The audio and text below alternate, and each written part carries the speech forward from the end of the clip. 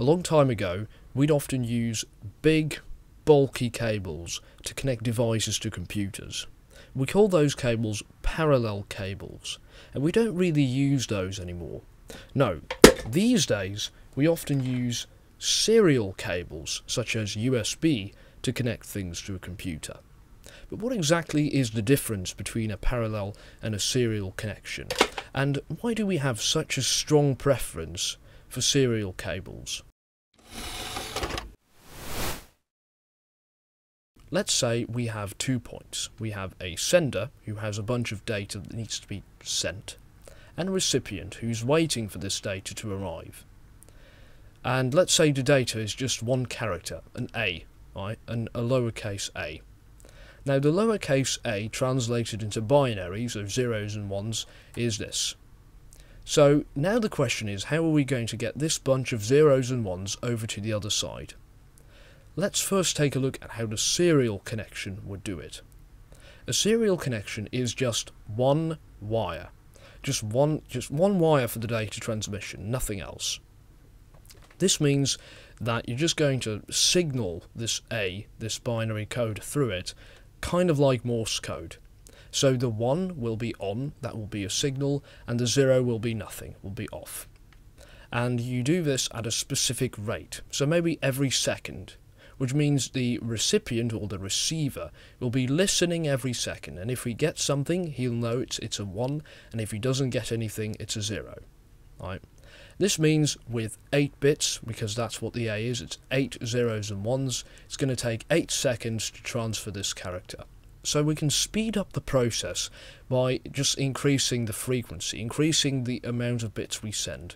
So maybe we do it every half a second or every quarter of a second, right? That way we can speed up the amount of bits that gets transferred, and that's great, because speed, that's what this is all about at the end of the day, isn't it? Now let's see how a parallel connection does it. A parallel connection is actually very clever, because what it might just say is, well, we've got an A that needs to be transferred, which is 8 bits of data. We might as well just use 8 wires for transferring each bit. So it will just transfer the whole thing in just one cycle, and it will totally beat the serial connection in this case. You see that? It just wins, right? Because it can send so much stuff at the same time. So in a purely theoretical world, a parallel connection just beats a serial connection, always. Here's the problem. In the real world, it doesn't.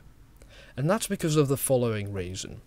If you're a designer or an engineer and you want to make a faster serial connection, it's kind of tricky, but it's quite straightforward as well, because you can just increase the frequency at which the bits are sent. Alright, and that can be difficult, but it's just one wire, so it's quite manageable. Whereas if you're an engineer that needs to improve the transfer speed of a parallel connection with 8 wires, that is going to be very difficult, because now not only do you have to increase the frequency, you also have to make sure that at that frequency all of those bits are going to stay in sync, right? They have to arrive at the recipient at exactly the same moment so that the recipient can decode that into an A. And you can probably imagine that when the frequency is really high, that's going to get pretty difficult. If you're talking about nanoseconds or picoseconds, it's going to be such incredibly small amount of time, and the timing needs to be exactly perfect, and otherwise it's not going to work.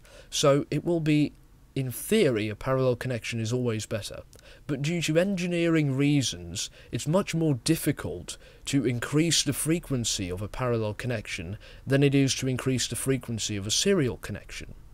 And this is exactly what has happened in the world of computers, in the real world of computers. So first, parallel connections were better.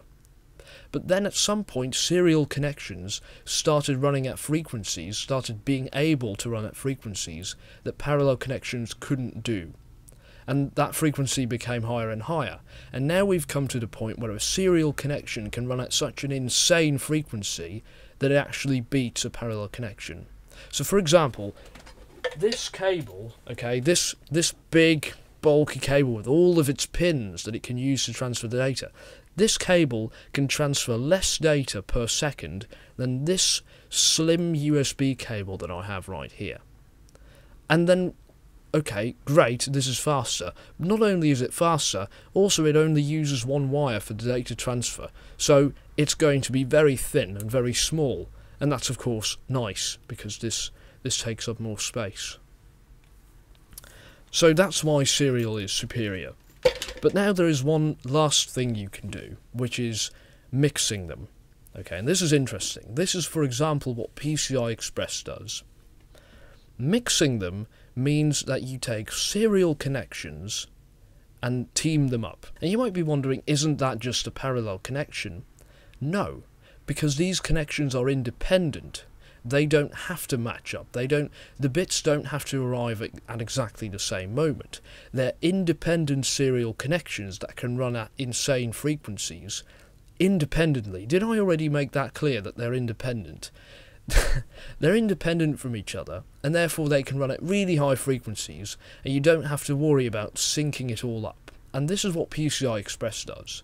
So in a PCI Express slot, every lane is one wire that can transfer one bit at a time, and then you just use more lanes, so more serial connections for more data. But they don't have to be in sync. They're not a parallel connection, they're just teamed up serial connections, and that's a really clever idea. Well, anyway, now you know a little bit more about what serial and parallel connections are, and why we use serial connections. I hope you've enjoyed this video, and thank you for watching.